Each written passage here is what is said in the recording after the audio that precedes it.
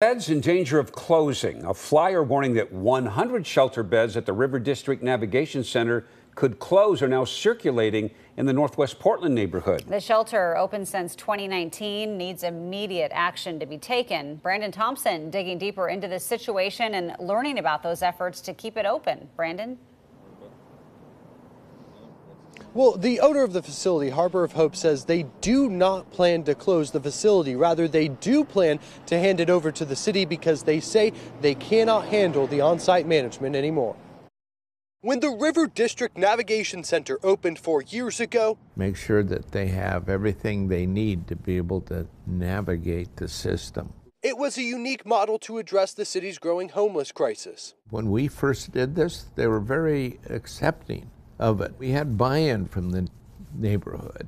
But since, neighbors have been frustrated, pushing back since last year against expanding the shelter to include a safe rest site because of the issues they've seen. Accumulations of trash, criminal activity, building up of tents. It wasn't fair to the neighborhood, wasn't fair to us, and it wasn't what we bargained for. It's why Harbor of Hope wants out, offering to donate the facility the organization raised $4 million to build to the city so they can oversee it. The problems Harbor of Hope has stems from the shelter operator transition projects. The two organizations disagree on which is responsible for preventing the issues seen outside of the facility.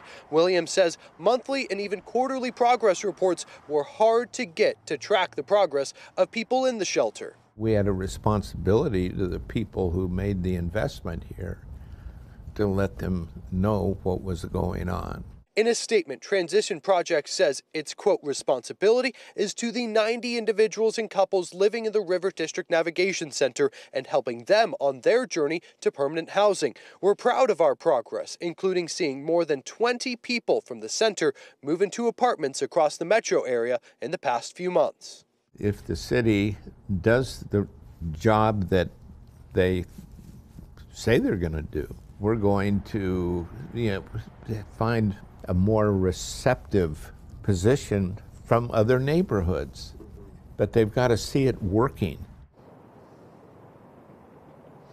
So there's a public hearing on this tomorrow night in the Portland building at 6 p.m. Now, the contract for Transition Projects to operate this facility goes through the spring. The organization and the city tell me there are no plans to change the contract at this time. Live in Northwest Portland, Brandon Thompson, KOIN 6 News.